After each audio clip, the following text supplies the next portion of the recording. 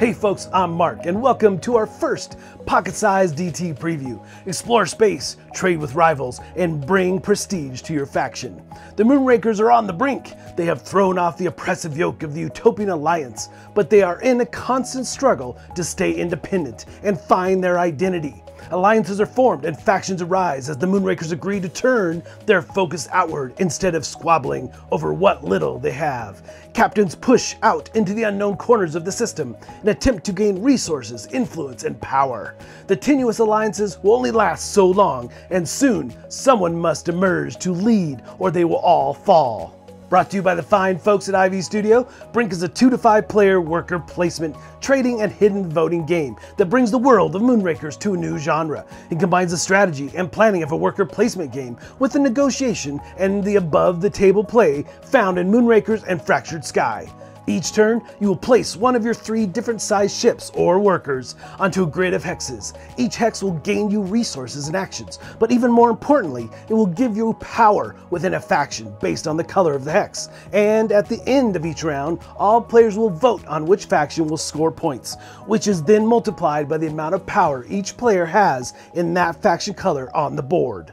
You will upgrade your ships, hire ambassadors, explore new systems, and spend influence to complete faction objectives, granting you new abilities. Each game, the map will reveal in a totally new way as regions are explored, presenting new strategies as well as strengths and weaknesses to existing strategies. The player with the most prestige points at the end of 3 rounds wins. Alright folks, just a reminder once again, this has been a Dice Tower paid preview, and everything you've seen has been in prototype form, so keep a close eye on the campaign for any changes that still may occur. Now with that said, I did get a chance to play this one a couple times, once at Origins and here again with my family, and it has a lot of really interesting choices as you decide how you want to explore the galaxy, how you want to negotiate with others to get the right resources for you, and then also occupy space to get those resources and have that sense of power and accomplishment throughout the game. They did a really good job allowing you to actually forge your own way through the game.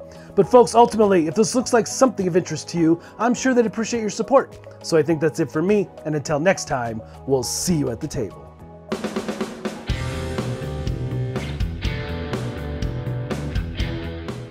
Hey everybody, thanks for watching this video. If you like this review or whatever you just watched, wasn't it amazing? Check out our channel, Dice Tower. We have all kinds of things. We review games, we do top 10s, we play games live. It's all about board games, but especially the people who play them. Check out Dice Tower YouTube channel.